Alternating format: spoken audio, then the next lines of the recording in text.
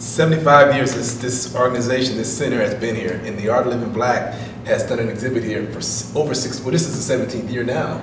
And I can't believe it's been almost 17 years. Yes, and our co-founders, Ray Louise Hayward and Jan Hart Shires, would be very proud, both of whom have passed away, and we kept the legacy going. Yeah, and we're extremely proud of the president of the Art of Living Black, Stephen Hopkins, myself, Melba Lazenby, and on the board, and Kelvin Curry, who has been with the Art of Living Black and here at the Richmond Art Center for the 16 years, and he's excited to be here for the 17th year, aren't you? Very excited. Oh, very excited. I would argue that this is probably the largest African American art exhibit probably in the nation.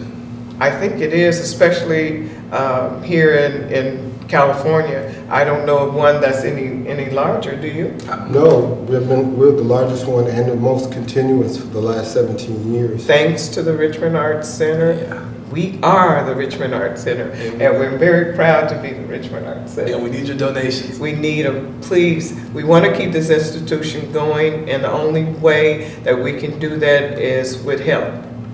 So please donate to the Richmond Art Center. We are the Richmond Art Center. We are the Richmond Art Center. We are the Richmond Art Center, and we have been for years. There you go. Yeah, we've had up to, in the beginning we started off with 35 artists, and we've had up to 100 artists in the show, a little over 100 artists in the show. And every year at the reception for the Art of Living Black here at the Richmond Art Center, we have over 400 participants who come and view the art, and a lot join the Richmond Art Center as members, and we're very proud of that. We are at the Richmond Art Center here supports us, and we are the only Black institution with artists of this magnitude. So we're very proud of that. And every year at the reception, we always really get a really nice turnout. We do get a nice turnout. Well supported by the community.